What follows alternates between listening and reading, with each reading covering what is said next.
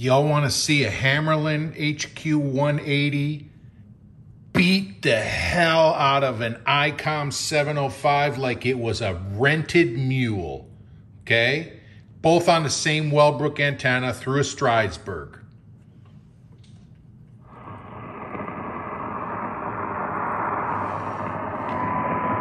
You heard that. Top band. Oh, I cleaned the band switches too. That's why we're out of the case right now.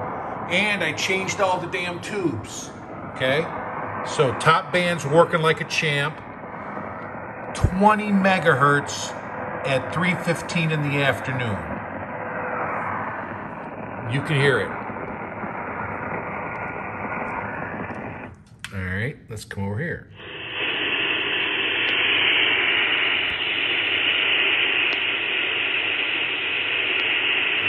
Maybe I can hear it. I can see the trail.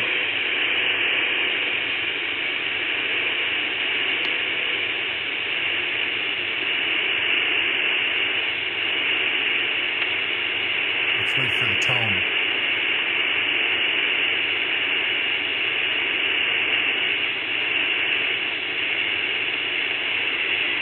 I think that was the tone. Sound like a weak-ass squeak. All right, let's come on back over to a real radio.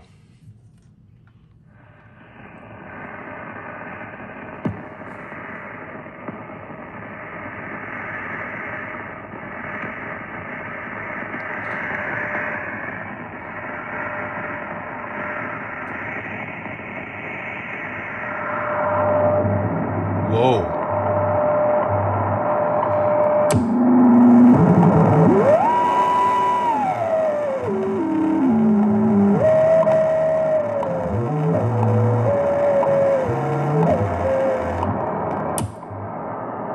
Listen to it. It's like I'm sitting in the parking lot in Colorado at WWV.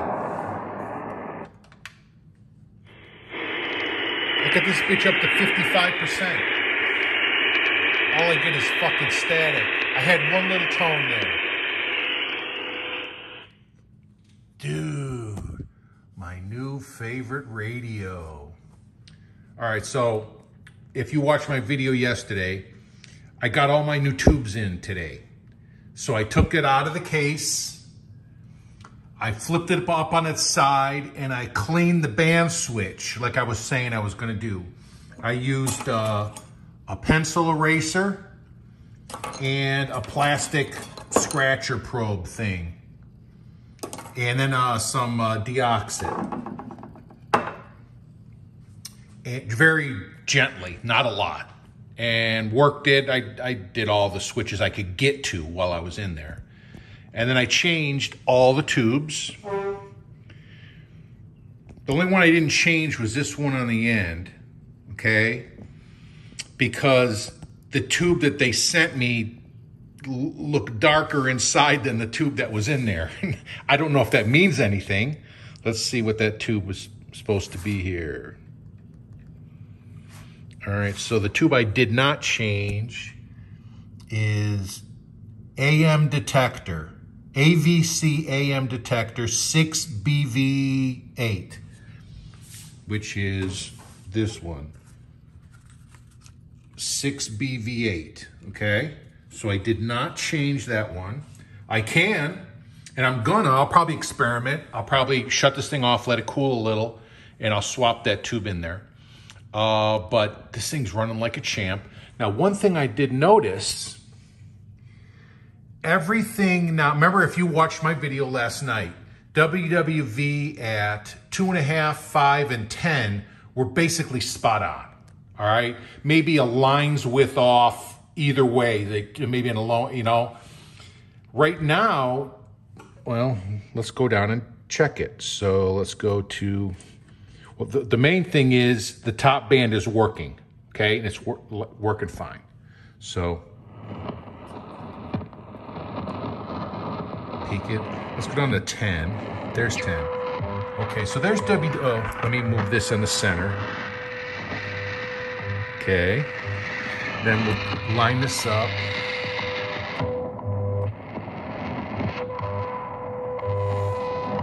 So you can see we're a line's width to the right. Maybe a little bit, yeah, about a line's width to the right. If I remember correctly, and I might have to go back and watch the video, I think we were either on the line or hugging the left side of the line. So let's go down to 5.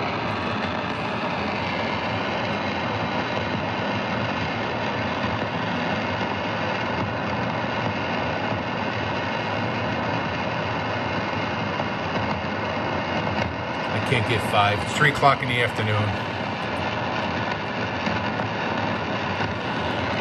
All right. But it seems to me that the dial is aligning slightly to the right of the indicated frequency from last night. And I'm wondering, like, how could just changing the tubes do that? And then it occurred to me, maybe with all the old tubes that were in it, maybe the last guy who aligned it with those tubes. And then if I change the tubes, some of the tubes are putting out different power, if that's the right term, and maybe that throws the alignment off slightly. Robert, maybe you can jump in on this and help me offer up some advice on that. Or maybe some of you smart viewers out there, because I don't know squat, all right? I'm just guessing. But what I'm saying is my top band now is working. It was intermittent yesterday, so cleaning that switch worked fine. Changing all the tubes, is it better? Is it worse? I mean, it really was nothing wrong with it last night. Hell, I might even just put all the old ones back in it. Hell, I might just send all of those tubes to Robert, let him put them on his tube checker and check them. And if they're all good, then send them back and I'll put them all back in. But anyway, I'm very happy with this radio, and it just beat the living hell out of this Icom like it was a rented mule. All right, I love that.